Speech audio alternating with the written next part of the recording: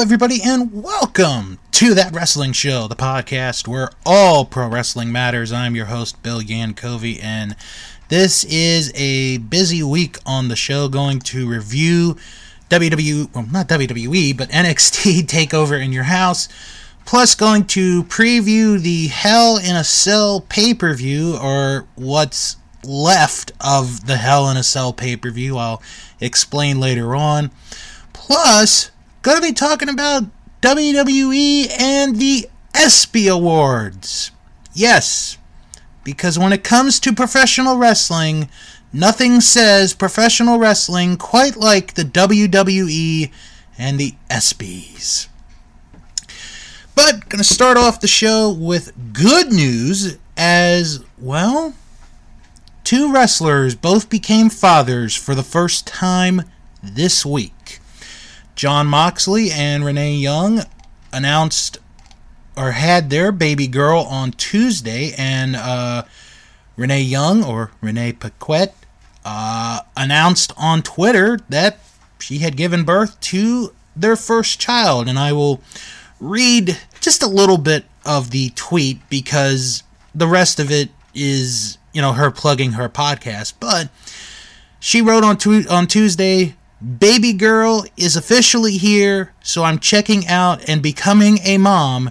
She's absolutely incredible." Meanwhile, today, Cody Rhodes and Brandi welcomed their first child, a baby girl as well. This was announced on Cody's Instagram account. There is a picture of Cody with Brandi, his wife, and their newborn daughter's hand. And this is just a very brief thing. It says, 6 pounds, 12 ounces, Liberty Iris Runnels. Mother and daughter are doing wonderful. It is wonderful news to hear that both babies, number one, were born, and both came out healty, only 3 days apart. That's going to be quite an interesting scenario in about 20 to 25 years. If both Liberty and Jon Moxley's daughter decide to get into professional wrestling, that storyline will be. But congratulations to both families on the birth of their newborn babies. Major League Wrestling is in the news this week, and this is kind of a big deal because after a year, only a year after they had signed a contract, Major League Wrestling is pulling out from DAZN, which, of course, mainly hosts boxing fights, but they have opted out in lieu of working on a new contract. This is what was reported by Dave Meltzer in the newest Observer newsletter. Now, Major League Wrestling will continue to shop their streaming and library rights as they continue to slowly pull content off their YouTube page. It's unknown at this time how it affects their international contracts with DAZN, as this deal was just for the U.S. market. In the original deal, MLW Fusion was to be both part of DAZN's regular weekly schedule and on demand, in addition to future live shows, but because of the pandemic, the latter of which never materialized. To put more detail into this, basically DAZN, and this is again from Meltzer, DAZN was decimated financially by spending so much on names like Canelo Alvarez and Gennady Golovkin, and some of their key players behind the scenes have left for WWE through Nick Khan. Their budgets got frozen once the Alvarez deal went south, and it became a legal situation, and the original ownership lost so much they didn't want to fund more losses. MLW will continue to air on BN Sports and Vice TV. This is kind of interesting news because the Zone at that time, when the deal was made, this was kind of a big, breakthrough because they had only done boxing and, to a degree, MMA. They had never done professional wrestling, and Major League Wrestling was the one that went in on this. And with the pandemic, a lot of stuff just did not work out, and basically they had no choice but to leave. I had read a while back that maybe they're going to try to do something with Discovery Plus, their streaming service, which if they do that, I mean, you're only paying $4.99 a month, so that's a steal in itself right there. So that'll be very interesting to see what happens, because when you take a look at the game, basically with streaming service, WWE, obviously now with Peacock, New Japan has their streaming service, Ring of Honor has theirs, Impact Wrestling has theirs, but you also have IndependentWrestling.tv, you have a bunch of other wrestling streaming services. High Spots is another one. So Major League Wrestling right now, they're in a position where they could go to another streaming service, offer it, and I'm thinking, from what I read, that Discovery Plus might end up being the one they go with, but I'm not really sure. So we'll definitely keep our eye on if any developments happen with Major League Wrestling as far as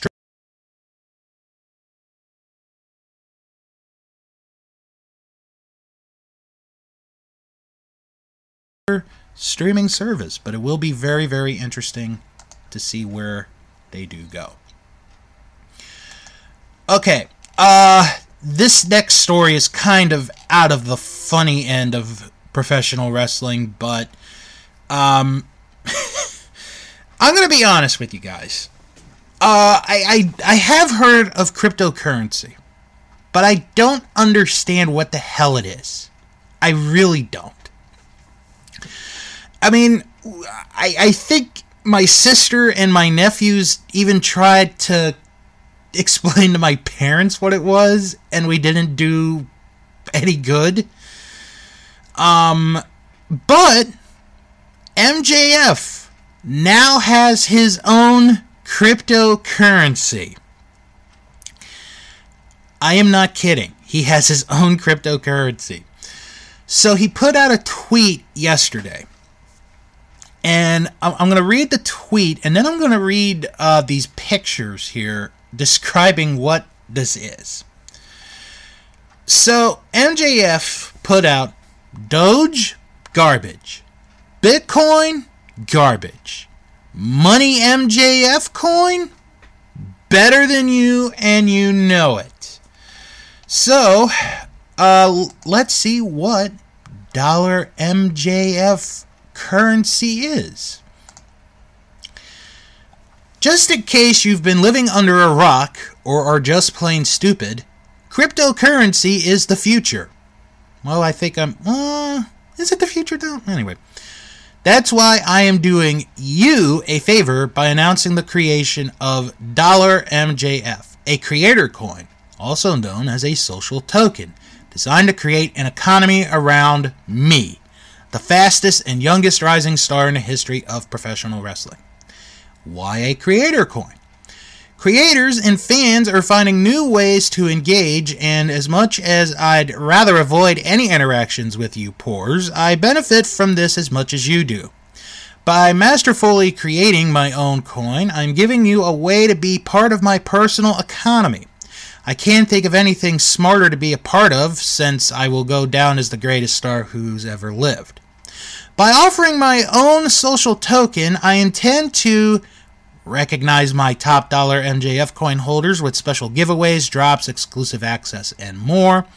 Create a zero-fee peer-to-peer method for people in the extended MJF community to interact and trade with one another. and enable $MJF coin holders the opportunity to receive rally rewards each Saturday. Is this a cryptocurrency? Yes! Duh, idiot! The $MJF coin is created on the Rally sidechain.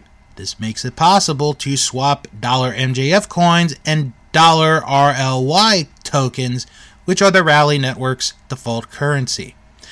The Rally Network is an open, decentralized network that has its own ERC20 governance token, $RLY, which means it's an Ethereum blockchain-based asset that can be sent and received in the Ethereum mainnet network, and anyone holding $RLY can vote on changes to the Rally network. That's what's meant by governance. You can also convert $RLY into $ETH, which can then be swapped into standard fiat currency. There is no lock-in, though there may be gas fees charged. That's what keeps the Ethereum network running for each conversion. So, how do I get $MJF? Rally makes it easy to buy creator coins even for the dumbest of the dumb with a credit card, for those of you who don't previously own cryptocurrencies, which includes some fees from the third-party processor. Then, once you own some coins, you can send and exchange creator coins without any fees within the Rally network. If you're still confused as to what Rally is, I'm not shocked. Look at Rally's most well-known creator, Until I Showed Up Portugal the Man. Here's how to give me your money with a debit or a credit card. Step 1. Create a Rally account. Step 2. Visit the $MJF page. Step 3. Tap Buy. Step 4. Choose debit or credit card. Step 5. Complete the transaction. Yeah. This is a thing. And this may be the first time I am showing my age here, but I have no idea what the hell this is. So I guess I'm going to say good luck to MJF with his cryptocurrency. I guess is the best way to put it. Oh gosh. Oh my god. Remember when t-shirts and other merchandise was the way to go? Remember that? It was so much easier back then. Oh my god. Alright, so earlier this week, WWE.com announced that the WWE has its Best WWE Moment category returning to the ESPYs. And I'm sure you're wondering, what is the ESPYs? Well, the ESPYs are basically ESPN's awards, which honor, quote-unquote, the best in sports. Now, 2 years ago, they had created this category for the best WWE moment. And the winner of that award was Roman Reigns for announcing that his leukemia was in remission. Now, this year, they are doing the voting a little bit differently because they're doing it in a tournament format. So, if you are interested in doing this, and for the pure entertainment of the show, I am going to do this for you guys. I am going to go through each of the first round pairings, and I will place my votes. The voting in the first round ends June the 21st, with the quarterfinals then taking place, and the final four will be unveiled on June the 25th. The award ceremony, for those that care, is July the 10th at 8 p.m. So, with that said, here are the first round matches, and I will tell you who I'm going to vote for. Match 1. Dominic Mysterio makes in-ring debut at SummerSlam with Dad, Rey Mysterio in his corner, or Roman Reigns returns to SmackDown and aligns with Paul Heyman. I'm going to give my vote to Roman Reigns. Match number 2. Pat McAfee confronts and punts Adam Cole, or Goldberg returns to challenge Drew McIntyre for the WWE Championship. This is a no-brainer. Pat McAfee is getting my vote. And then I have this ad for Capital One. Alright, here we go. Match 3. Now this one is actually a tough one.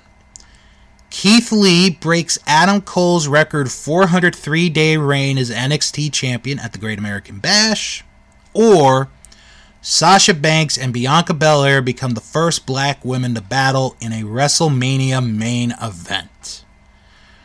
Whew. Both are good moments. I'm gonna go with Sasha and Bianca on that one. Okay, the next set.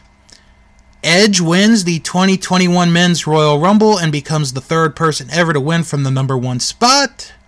Or Kevin Owens stuns Logan Paul at WrestleMania. I am going with Edge. As much as I love KO, I really don't give a crap about Logan Paul. Match 5. Sasha Banks wins the SmackDown Women's Championship at Hell in a Cell, or Randy Orton sets The Fiend on fire. Oh, man. You know, some of these choices are not that good. I'm going to go with Sasha Banks winning the SmackDown title. It's just the safer choice. Here's the 6th match. Undertaker celebrates his 30th anniversary and gives his final farewell, or Bobby Lashley wins the WWE Championship for the first time. It should be Lashley winning the WWE title, but people are going to vote for The Undertaker. But I am going to vote for the almighty Bobby Lashley in this one. So we have 2 more here. Match 7. Bayley turns on Sasha Banks, or Bad Bunny teams with Damian Priest at WrestleMania and unveils a Bunny Destroyer. You know what? I'm going to go with Bad Bunny. That was... I really liked Bad Bunny's performance. And the final match of first round in this voting, Bianca Belair wins the Women's Royal Rumble, sets record for longest time spent in the match, or The Miz cashes in Money in the Bank at Elimination Chamber, becoming the first 2-time Grand Slam champion. I am going with Bianca Belair. That was an incredible performance. So, again, if you care to vote, go to ESPN.com. The ESPYs are up. And you could vote on so many other wonderful categories. But the quarterfinals will begin on June 21st, which is this coming Monday. And the final 4 will be unveiled next Friday. And then from there, maybe, I will figure out what I will vote for as the best WWE moment of the year. Okay, now with that said, let's talk about NXT Takeover in Your House, which was this past Sunday night. And this was interesting for a number of reasons, one of which is that the show started at 8 p.m. I didn't realize that until I got ready at 6:30, thinking, oh, okay, the show's going to be at 6, show's going to start at 7, and should be an easy night. And then it's like, nope, show starts at 8 o'clock. So, I did not see the pre-show match, which was Zoe Stark and Sari beating Jessie Kamea and Aaliyah. Like I said, I did not see that match. I didn't even know they had a pre-show match or a kickoff match. So I'm not going to, penalize anybody there. Alright, so let's get to the show. 5 matches in total, and we began with a 6-man tag team match where both the NXT North American and tag team titles were on the line. The champions Bronson Reed and MSK facing Legado del Fantasma of Santos Escobar, Raul Mendoza, and Joaquin Wilde. This was a fun, enjoyable match right from the get-go. You had some good early wrestling. You had the tease of Escobar wanting Bronson Reed but tagging out. You had a lot of good 3-on-1 spots from both tag teams. I really enjoyed, both sides watching this match. Saw a lot of high-flying, high spot moves. Even Bronson Reed did a dive through the ropes, and I think they said he's like 320 or 330. And if I may borrow a Gorilla Monsoonism, this guy is not that. He's probably closer to the 400-pound mark, but, maybe I'm wrong. Legado del Fantasma eventually does take control over, and they work on Wesley during the match, but Carter comes in, then Bronson Reed. And then I love the ending to this match. I loved the end of this match because Escobar goes to the outside and he grabs the North American title. So he's looking at the title and he just has this look on his face. There's a camera right there, and it's like he has this mad laugh, mad yell. And then here comes Bronson Reed, and he just, boom, right through the barricade, knocking Escobar out, which was a really good spot. And then Carter and Lee hit a 2-on-1 move, and then Bronson Reed hit the top rope splash to get the 3 count as Reed, Carter, and Lee retained their respective titles. A really good, solid opening match. I'm actually going to change my grade a little bit. I had this initially as a B-, but I'm going to change it to a B. It was a rather enjoyable, fun 6-man tag match to start the pay-per-view. Then we go to Mercedes Martinez against Xia Li, and this was actually kind of an enjoyable match. Oh, actually, I forgot to mention Meltzer's rating. He gave that 6-man tag 4 stars. So, Mercedes Martinez and Xia Li. This was actually an enjoyable match. It was a fun match to watch. It didn't go long. Xia Li wins with a beautiful roundhouse kick. I mean, it was beautiful looking. And you could see, some improvement in Xia Li over the last few years. And I don't watch NXT as much as I used to. But from what I saw, to where she was at a few years ago, she's definitely getting better. I mean, maybe she's got a little ways to go, but she is getting better. So Xia Li, with a beautiful roundhouse kick, gets the 3 count and the victory. So after the match, Xia Li gets a chair from Boa. Well, Mercedes is quick enough, but she comes back, she beats up Xia Li, and beats up Boa. Then, the leader of the group, whose name is Mei Ying, I guess is the right way to pronounce it. Like, I never knew her name until this night. So she gets up, and Martinez has to stare down. And Ying kind of puts on the Tongan death grip. Like the move that Haku Ming used to do. But Mercedes fought back. And Ying grabs her again and then throws her off the platform, which is really like a 2-foot drop. But that storyline I don't think is through. I gave this match a C. Like I said, it wasn't offensive. It was an enjoyable match. It really was. Meltzer gave this 2.25 stars. Then we go to the ladder match for the $1 million belt with LA Knight facing Cameron Grimes. I really enjoyed this match. This was a fun match, and I really became more of a Cameron Grimes fan after this match. These guys didn't go right away for the ladder, which I thought was a smart idea.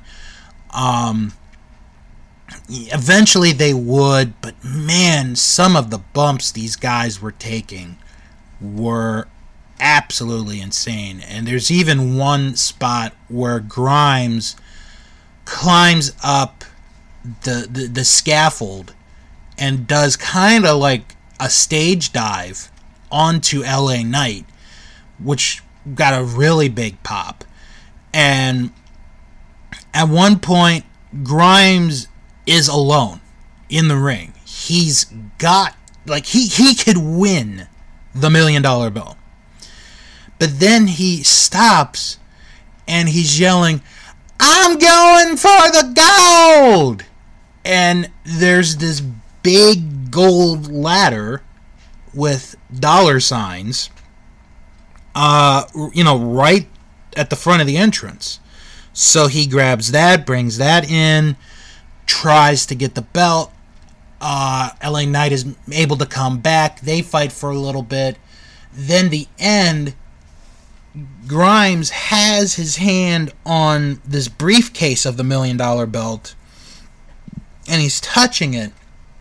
But LA Knight comes up, is able to fight, and then pushes off Grimes, and Grimes goes flying onto the ladder back first, and it takes him out of the match, and LA Knight is able to grab the briefcase and the $1 million belt, and LA Knight wins the match. A really fun match. I really enjoyed this match. I gave this a B.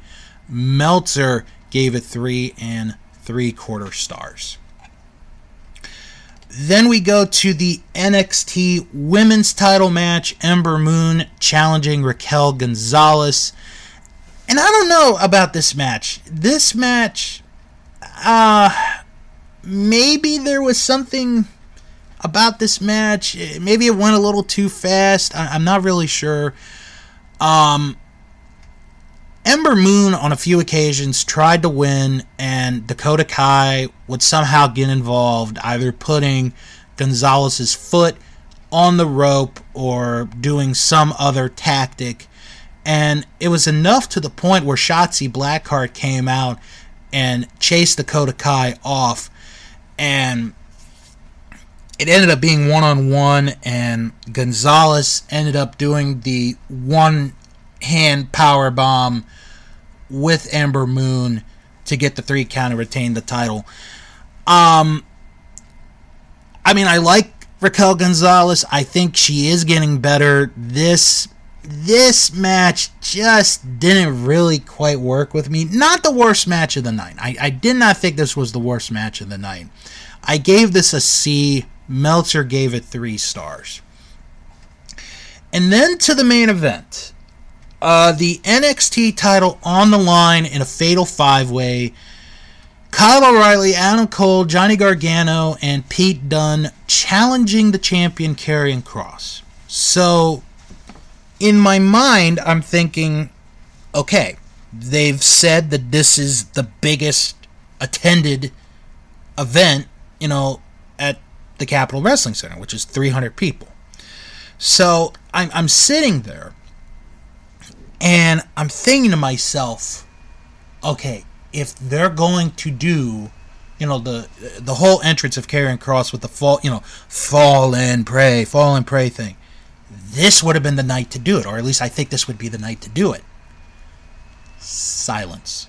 It was dead silent. And I'm gonna give my thought after this match with Karrion Kross.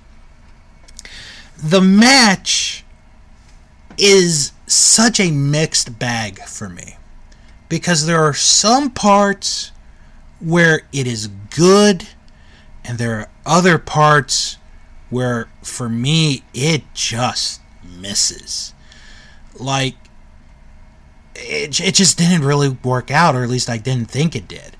So early on, the 4 challengers are trying to take Karrion Kross out. They go to the entranceway. They shove Karrion Kross through the house door to try to get him out of the picture, which was a good idea. And then the 4 would fight, but Kross would come back. And then Kross would dominate for a little bit.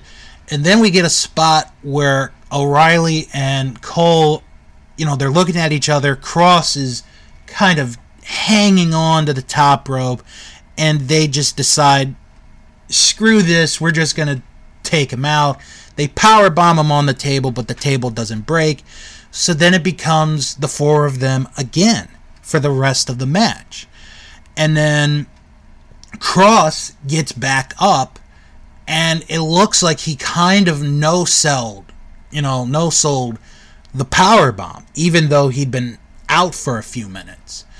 And, everyone is giving them their best shot, and he kind of goes down, but just doesn't. And then we get to the end. It's a series of nice moves from Gargano and Cole and Dunn and O'Reilly. And then O'Reilly, at the end, he's got, a heel hook on Adam Cole. And it's like, okay, this could do it. Well, here comes Kross back into the ring, because he had been out, and he puts kind of like a rear naked choke on to O'Reilly. O'Reilly is holding on to the heel hook. He's not letting go, and Kross is kind of putting on the pressure of this choke, and O'Reilly finally lets go, and the referee checks on O'Reilly. O'Reilly has passed out. Karrion Kross retains the NXT title. I wanted to get into this match. I really did. There was something about this match that just did not work for me. So I gave the match a C. Meltzer gave it 4.25 stars. I think that may be a little too much of a rating there. But I want to go back real quick to talk about Karrion Kross. And what there's, as a fan, I'm saying this as a fan, I think there's a couple of issues. One of which is not his fault. It's the timing of everything. Because last year they had built up, the whole, TikTok thing. And it's like, okay, there's someone coming. Well, this is a good idea. And, yeah, we had just started the pandemic, but, at the time it's like, well, maybe this pandemic will go and, we'll be back to normal life, but it didn't happen. So the timing is not Karrion Kross's fault. It is not his fault at all. It's just he had NXT had bad timing as far as when this guy came. And another thing is the entrance. I've seen this entrance. Scarlett comes down, lip syncs the song, and, basically the whole entrance is to try to get this reaction and to have you chant, fall and pray, fall and pray. That's the entire thing. And as it showed on Sunday, there was no reaction. And that is a big, big problem. Because if you look Okay, I'll use New Japan, for example. Minoru Suzuki's entrance. When he comes out, there are people that sing the chorus. You know, once he gets to the ring and he gets in the ring, people sing the chorus. Or to go even further back, when Goldberg would come out, the Goldberg chants would start. You know, it's just there is something missing in this connection of the entrance to the fans. There's something missing, and I'm not really sure what it is. And I think the final thing that kind of gets me with Karrion Kross is I just can't buy into the character. I really cannot buy into the character. I mean, the guy's got a tremendous look. He's over 200 pounds. He's got muscles. He's got, the beautiful woman by his side. But what's the gimmick? What is the gimmick of Karrion Kross? Is it like he's this, mercenary angel of death type person? Or what's the gimmick? I don't know the gimmick. I don't understand the gimmick. I mean, is he like a hired assassin? I really don't know. I just can't figure it out. Because I'll tell you what, when WWE gets back on the road, and eventually Kross is going to make it to the main roster, there's no doubt. He and Scarlett are going to be on the main roster. They're going to have to figure this out. Otherwise, this whole package is in trouble. And if you can't get the fans, if you couldn't get an audience of roughly 300 people to do the chant that you're supposed to be doing, you're in trouble. And it's not a good look. Alright, so as far as the show goes, it kind of felt like an average show, to be honest. I would give it a C. My favorite match, I really like the ladder match. I really do. But the 6-man was really good as well. But I'm gonna give it to a ladder match, but just by a hair, just by like the smallest of margins. So, one last piece of news. Don West announced earlier this week that he is suffering from brain lymphoma and is starting treatment immediately. Don West is 57 years old, and he kind of, in a way, had two lives. The first life being him on the Home Shopping Network, and his other life was on TNA Wrestling, where he was the color man with Mike Tenay for so many years. And look, we've all made fun of him, but it's in good nature. I never hated the guy. It's just the way, he was announcing. It's like, oh, look at that move. Look at the way he jumped. It was incredible. It was amazing. That's what made it fun. I kind of like Don West the person. Don West the person seems like a really cool guy. Is he the greatest wrestling announcer of all time? No. I think even he would say he's not the greatest announcer of all time. But he was fun, and he actually brought something different, to wrestling, and that's what made him cool and kind of fun to listen to. Of course, he has since left wrestling. He's doing other stuff. But he did announce earlier this week that he does have brain lymphoma. 57 years old. That's too young for something like that. Want to send my support and well wishes to Don, his wife Terry, and the entire family. And hopefully, Don will beat this, and we'll have more Don West. Maybe Don West can make a comeback in a few years, and we could have more Don West fun with him, because Like I said, not the greatest announcer, but he was kind of a fun guy to listen to. And a hell of a guy to impersonate. Hell of a guy. Well, now we're going to Hell in a Cell. And it is this Sunday. Now remember, it's an 8 p.m. start, not 7, like I thought it was within your house. So you got to remember that. Originally, there were 5 matches on this card.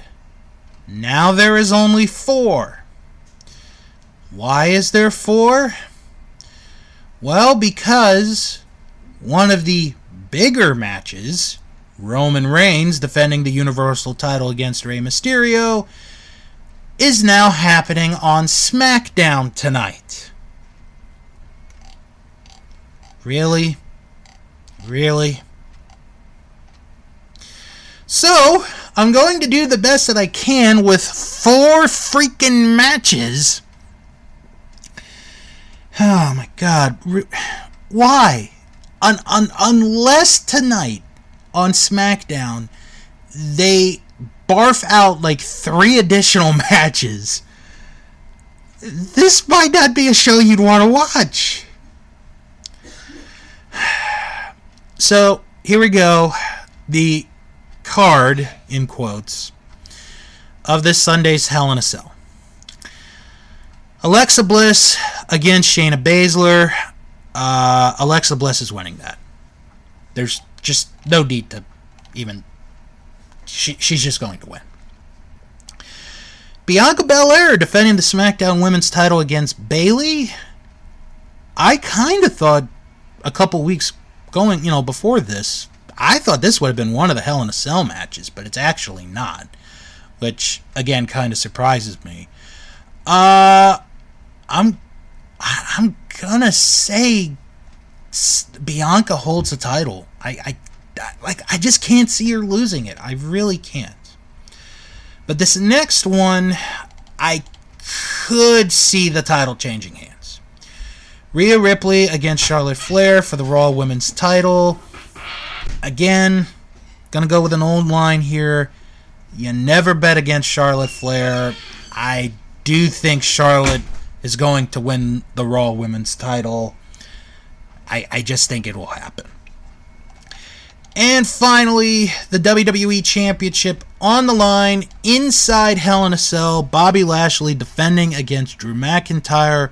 The stipulation to the match: if Bobby Lashley wins, Drew McIntyre cannot receive another shot at the WWE title until Bobby is no longer champion. So if Drew loses, that's it. It's the end of the line for him. And I see Bobby I see Bobby retaining the WWE title. Bobby's been a very good champion. I can't see him dropping the title. I don't know where they're going to go with Drew after this, but should be very, very interesting to see what happens. Like I said, hopefully, and that is the key word, hopefully they will add a few more matches to this show, even though we've now lost Roman Reigns. And why the hell would you do that? Seriously, why the hell would you do that? Okay, before I wrap it up, I do want to announce that I am doing a brand new podcast. It is the DK and Bill Wrestling Podcast. It's going to be a video podcast where myself and my good friend DK from Canada, we're going to get together and we're going to talk about wrestling.